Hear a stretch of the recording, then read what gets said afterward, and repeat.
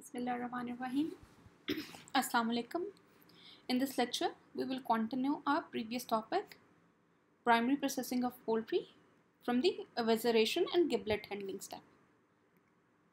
Evisceration is basically stage when plucked bird is rehung either manually or automatically onto the evisceration line. Then they pass through number of automatic carousel machines which will perform the operations necessary to eviscerate the bird. And after evisceration, a clean bird carcass is presented to the chilling process. In sequence, these operations are venting and opening to open up the bird for evisceration. Evisceration itself, during which a viscera pack and all edible and inedible offals are removed. Neck flap cleaning to ensure that the trachea and esophagus have been removed from the neck skin. Automatic neck removal and the removal by vacuum of any loose debris still remaining in the carcass. Once all these operations have been completed, the carcass is given through a washing line. Given a washing from both inside and outside part.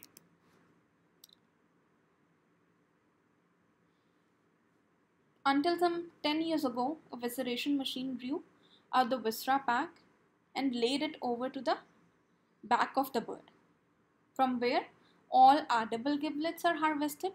This process can still be seen in many smaller plants, but new technologies of evisceration are slightly different, where new evisceration systems are launched. They draw out the viscera pack and then transfer it automatically to an entirely separate giblet harvesting process. The new system saved the labor and improved the hygiene in the viscera pack no longer came in contact with the back of the bird, thus reducing the contamination with the gut contents. They also made veterinary inspection of both bird and viscera pack easier. Giblet harvesting and transportation stage. In many markets, edible giblets such as heart, liver and gizzards remain valuable, whether for sale, for human consumption or for manufacturing of the pet food. It is therefore important that as many giblets as possible are harvested. In some cases, the neck is placed with the giblets. Modern evisceration systems separate the viscera pack completely from the birds and either deposit it into a synchronized pan conveyor for semi or fully automatic giblet harvesting, or transfer it to a synchronized overhead conveyor system, where individual machines cut off the intestine and gallbladder, harvest the liver, deposit the gizzards into a gizzard processing system and drop the heart and lungs into a heart and lung separating machine. Advantages of the new process are substantial. Labor saving, increased giblet yield and vastly improved the hygiene. Giblets can be chilled by cold air or by immersion into a counterflow water chillers. They can be pumped either before or after chilling to a separate area in the processing plant for further handling and packaging. Alternatively, they can be packed into crates in the evisceration department and then air chilled. A new technique involves giblet being deposited automatically onto a belt conveyor system, which take them through the same air chiller as that used for the carcass. Once chilled, these giblets are packed for sale, retail and bulk usage. Inedible offal such as intestine, lungs and waste from the gizzards harvesting process is usually sucked away in a fully enclosed vacuum transport system, which deposit these material into the storage container for subsequent removal from that site. Once evisceration is complete, the bird must be chilled to slow the growth of harmful bacteria. How carcass will be sold, whether in whole, portioned, deboned meat form, will determine the chilling process to be used. Chilling process vary according to the end use of that particular carcass. If carcasses are to be sold dry and fresh, they will have been soft scalded and will be chilled using air alone. If they are to be sold wet, fresh or frozen, they've been medium or hard scalded and must be wet chilled. Medium or hard scalding removes most or all of the outer epidermis. If such carcasses were air chilled, they would emerge from the process unacceptably discolored.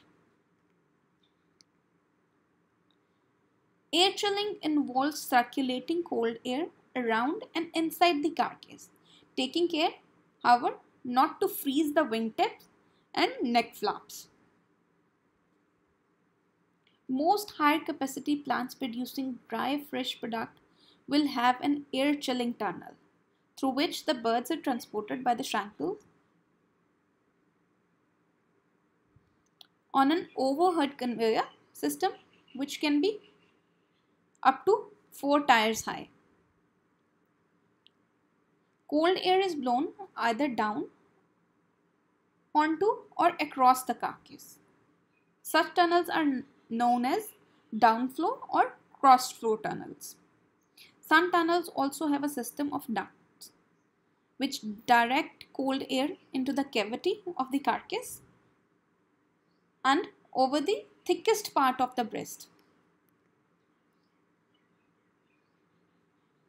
This process shortens the chilling time. In all cases, the birds are chilled to a maximum of 4 degrees centigrade, a process that takes about 1.5 to 2 hours for a weight of about 1.5 to 2 kg. The bird can be transferred automatically to and from the air chilling line. The air chilling techniques are also used in maturation chilling tunnels. One disadvantage of air chilling is that the carcass can dry out, resulting in the yield loss. Moistening techniques are now available which largely prevent the carcass drying out and which have no negative effect on the shelf life. The wet chilling process. In wet chilling process, two most common methods used are water immersion chilling, which is usually carried out in a counterflow screw chiller, and second is spray chilling.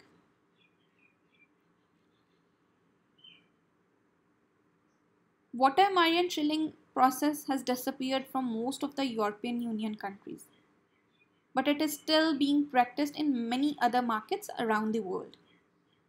The process involves dropping the carcass into one or two bath systems through which they are transported by an Archimedes screw into ever colder and cleaner water. Agitation of the chill water allows the carcass to pick up water to the maximum allowed by the national legislations. In the European Union, the process must meet requirements relating to the water usage and temperature and carcass residence time. Immersion chilling is more labor intensive than the system using an overhead conveyor, as automatic line-to-line transfer cannot be installed.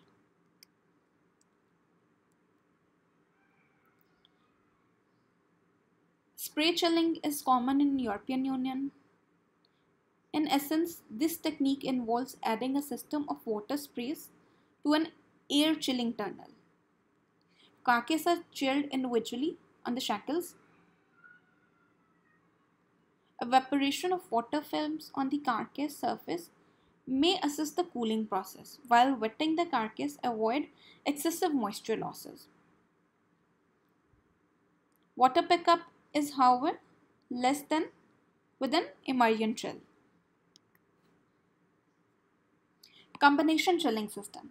In some markets, wet and dry processes are combined to give a composite system. For example,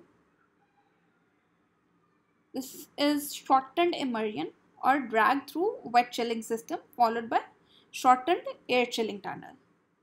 Medium or hard scalded carcasses remain wet but do not have same amount of free water as bird chilled completely by immersion.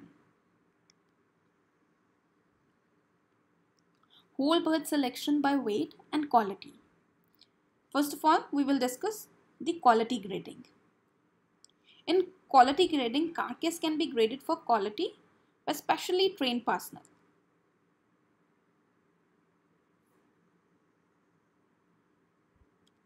Various devices are available for registering the quality grade allotted to each carcass. Grading can be carried out before or after carcass are hung to the pre-selection line. These pass this information to a computerized control unit, which will also receive and process data on the weight of each carcass.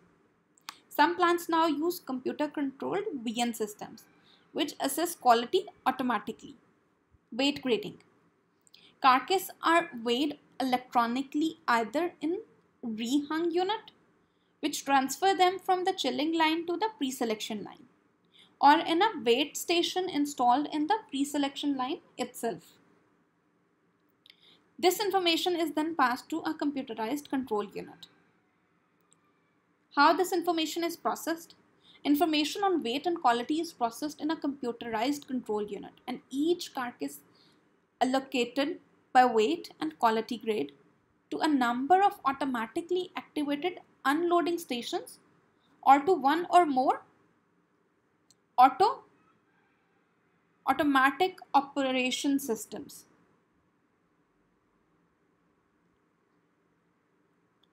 Modern control systems allow individual customer orders to be met in the most cost-effective way and will integrate easily into higher computer systems. Whole carcass packing. How whole carcass will be packed will depend largely on whether they are to be sold fresh or frozen. Wet chill